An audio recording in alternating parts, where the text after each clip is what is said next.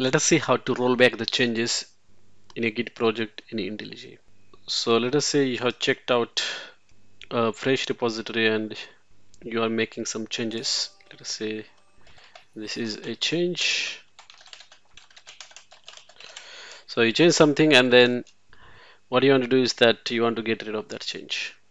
So it's very simple, just right click on that file and then go to Git and then click on rollback.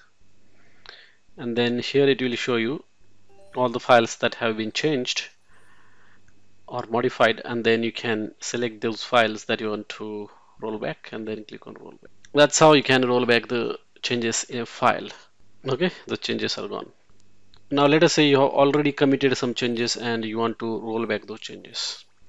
So in that case, what you can do is that you can go to the branch in this Git panel, and then it will show all the commits, and then you have to select the commit that you want to roll back, or the specific file in that particular commit can also be rolled back.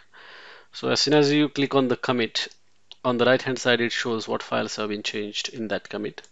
We have got these two files that have been changed and we want to roll back this one. Okay, HTTP client test. So you can click on this button, revert selected changes, or you can right click and then you can do revert selected changes. So what this does is that it creates a new commit, and in that commit those files that we have selected over here will be rolled back. So all the changes that were done in this particular file in this commit will be rolled back. So I'm just going to click revert selected file and then click on OK. So after you click on the revert selected changes, you will need to commit those changes. So you just click on commit and then a new commit will be added.